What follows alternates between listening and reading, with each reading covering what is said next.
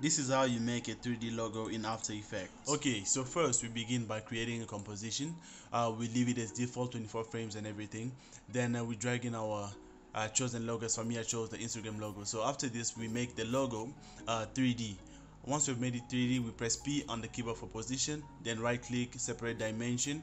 After we have separated the dimension, you alt, then press the watch icon and type in index.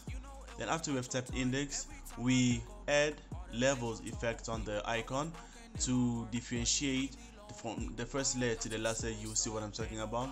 Increase the blacks, not too much, a bit, yeah, somewhere there. So after that, we just duplicate backwards, so it's gonna be duplicating backwards. You see that in a bit.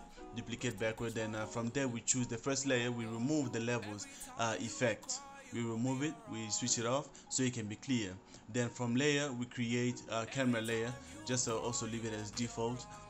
Then press C on your keyboard to maneuver and control the 3D layer that we have created.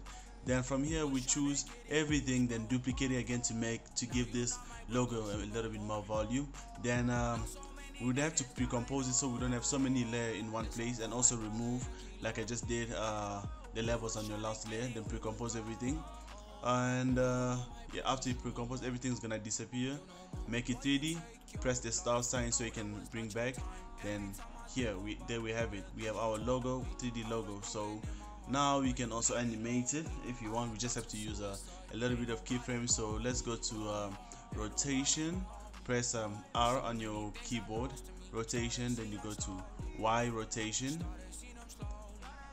keyframe, then yeah, you go to wherever you want the rotation to stop. As for me, maybe it's around 5 seconds, 6 seconds. Then you just rotate.